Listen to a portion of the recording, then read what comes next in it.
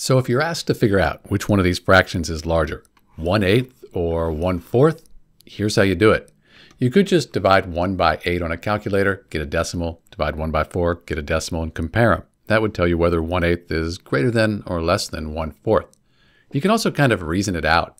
If you had one object and you divide it into 8 pieces, or if you took that one object and divided it into 4 pieces, which one would have bigger pieces?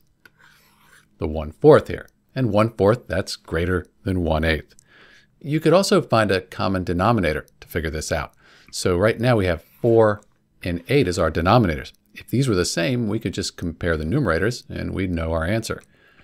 Let's multiply 4 times 2, because that would give me 8. And up here, I already have 8 in the denominator. So I'm just going to keep that the same, 1/8.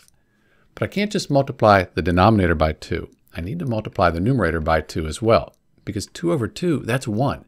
So I'm multiplying by 1. I don't change the value, just the way it's represented. 1 times 2, 2/8. And 2/8 and 1/4, they are equivalent fractions. Now I have the same denominator. I just compare the numerators. 2 is greater than 1. 2/8, that is greater than 1/8. So since these are the same, 1/4, that's greater than 1/8. That's how you do it. This is Dr. B. Thanks for watching.